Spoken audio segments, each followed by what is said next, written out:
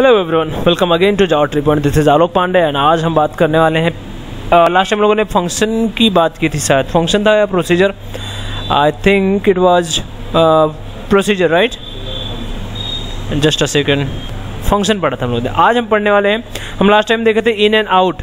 जब हम लोगों ने आउट वेरिएबल बनाया तो उसमें हम लोगों ने देखा था कि वेरिएबल्स का जो वैल्यू डाल रहे थे हम रिटर्न कर रहे थे वेयर केयर, एंड मतलब जो वैल्यू मैं डाल रहा था वो उसके अगर मैं कुछ और वैल्यू रिटर्न कर रहा तो मैं एक सेकंड, मुझे बेटर होगा कि मैं बता के करूँ, मैं समझा नहीं पा रहा हूँ क्या बोलना चाहता हूँ। तो सबसे अच्छा है कि मैं लास्ट वाला प्रोग्राम वीडियो पहले आप देखो, तभी आप ये समझ पाओ, क्योंकि उसमें थोड़ा कन्फ्यूजिंग था।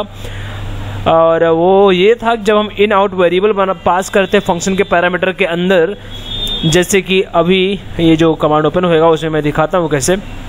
तो दैट टाइम जो हम लोगों ने वेरिएबल जो सेट किया था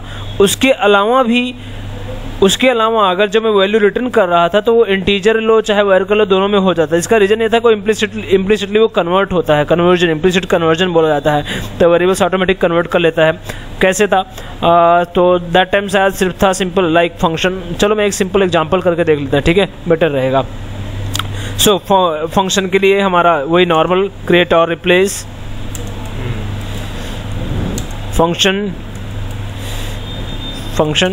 फंक्शन का नेम दिया मैंने फंग या फिर फंग दे दो। चलो इसके पैरामीटर्स दे देते हैं हम लोग।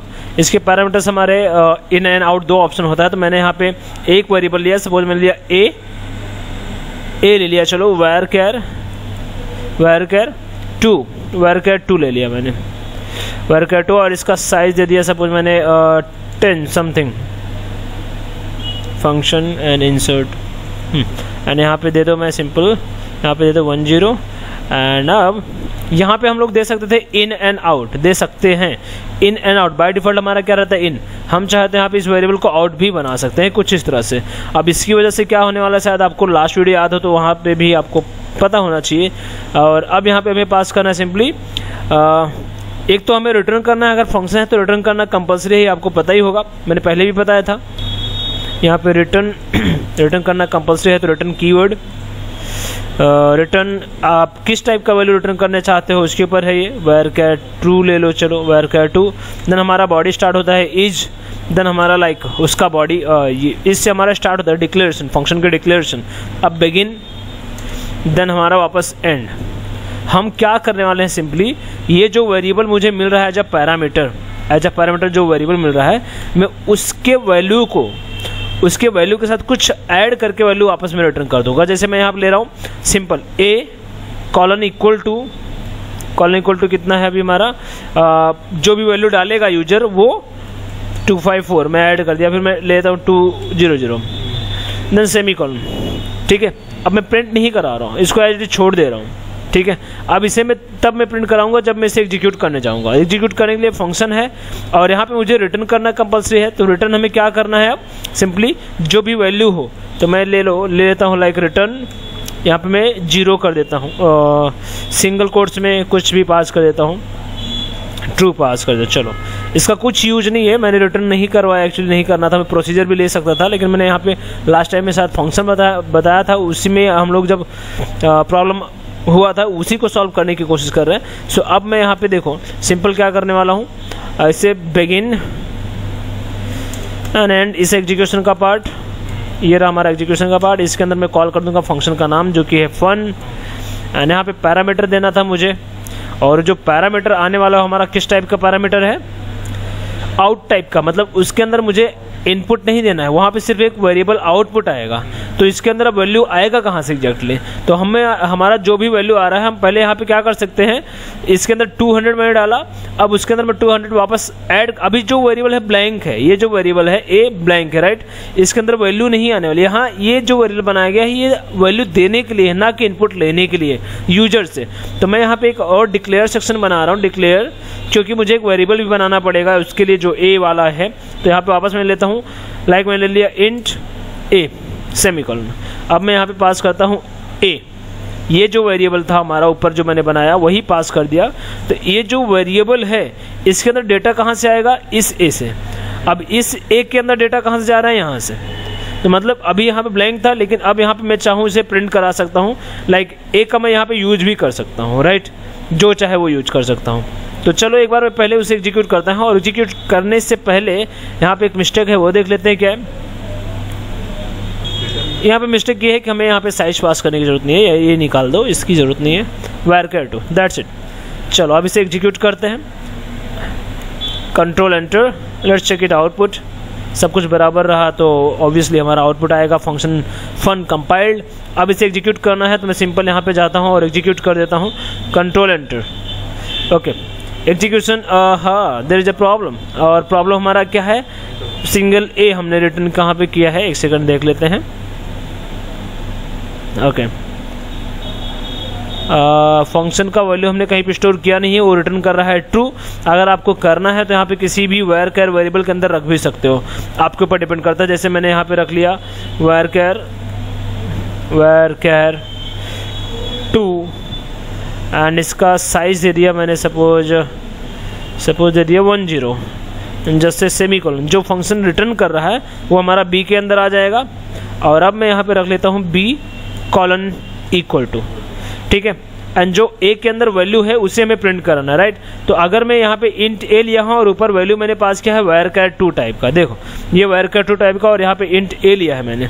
अगर मैं इसे भी var_char 2 करता हूँ, जैसे हमारा ये है सॉरी इस टाइप से नहीं, ये साइड से राइट साइड में हमें डेटा पास करना रहता है, तो var_char 2 एंड इसका साइज पास कर दिया मैंने, चलो मैंने पास कर दिया 5 पास कर दिया, राइट।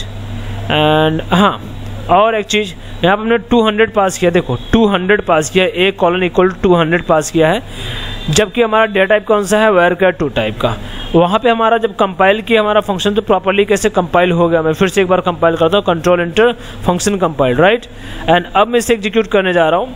सो हमारा एग्जीक्यूशन पार्ट है यहाँ से ये वाला पार्ट, सो डिक्लेयर तक, control enter, okay done. Procedure function compiled, देखो procedure function compiled and then हमारा एग्जीक्यूटेड भी हो गया। हमने आउटपुट को प्रिंट किया ही नहीं कहीं पे, तो आउटपुट आएगा नहीं। जब अब हम यहाँ पे अगर प्रिंट करते हैं like dbms underscore output dot put underscore line, अब मैं यहाँ पे पास करता हूँ पहला तो b का वैल्यू पास कर दिया, दूसरा और सिंबल लेके हम पास कर दिए a। चलो इसे हम फिर से एग्जीक्यूट करते हैं, सेव नहीं करना था, सेव नहीं करना है, मतलब मुझे ज़रूरत नहीं सेव करने का, आपको चाहिए तो आप सेव कर सकते हो। कंट्रोल एंटर एंड आप देखते हैं आउटपुट हमारा सेट सर्वर आउटपुट ऑन अभी भी नहीं किया है, तो पहले वो भी कर लेते हैं। Set server output on, output on, control enter, done. इसे वापस लो, कंट्रोल एंटर एंड आप देखते हैं इसका वैल्यू ओके ट्रू एंड 200 हमारा आराम से प्रिंट हो गया। हमने जब आप कोई भी कैरेक्टर टाइप का वेरिएबल लेते हो तो उसका रूल क्या है, उसे हम सिंगल कोट्स में पास करें, राइट। अगर हमने यहाँ पे सिंगल कोट्स नहीं पास किया है फिर भी ये रन हो रहा है, कैसे, इसका रीजन क्या है, क्योंकि इम्प्लिसिटली वो कन्वर्ट कर लेगा उसे var_char में ऑटोमेटिकली। हमने जो वेरिएबल बनाया था a, ये जो a है हमारा ऑटोमेटिक कन्वर्ट हो गया किसमें, इंटीजर टाइप का वैल्यू पास कर रहा हूँ, उसे भी वो var_char में कन्वर्ट करके तब स्टोर कर रहा है, ठीक है। यही चीज़ अगर मैं इस तरह से डालता हूँ लाइक सिंगल कोट्स में, देखो सिंगल कोट्स में आपके हिसाब से होगा कि नहीं, जबकि हमने अभी var_char टाइप का वेरिएबल है, वैल्यू में डाल रहा हूँ var_char टाइप का, तो होगा कि नहीं, कंपाइल होगा कि नहीं, देखो फंक्शन कंपाइल्ड मतलब ये है अगर आप var_char 2 टाइप का डेटा है फिर उसके टाइप का वैल्यू डालोगे तो ऑटोमेटिकली ऑब्वियसली वो चलने ही वाला है। अगर जिस टाइप का डेटा टाइप है उस टाइप का वैल्यू हम नहीं डालते तब प्रॉब्लम होनी चाहिए थी। तो मैंने जब इंटीजर टाइप का वैल्यू डाला 200 ओनली, तब भी वो ऑटोमेटिक उसे कन्वर्ट कर लिया किसमें, var_char में, ठीक है। सो अब अगर हम यहाँ पे जब var_char 2 टाइप का वेरिएबल बना रहे हैं तो ऑटोमेटिक ले रहा है, लेकिन अगर मैं इंटीजर टाइप का बना रहा हूँ, यहाँ पे इंट टाइप का बनाता हूँ, तब मुझे प्रॉब्लम है, राइट। एक बार देख लेते हैं, लास्ट टाइम जब हम लोगों ने किया था तो ये ऑटोमेटिक रन हो गया था जबकि हमने var_char टाइप का लिया था, तो वही राउट हमें चेक करना था। अभी इसे कंट्रोल एंटर कर लेते हैं एक बार फिर से, फंक्शन फन कंपाइल्ड। अब इसे रन करते हैं,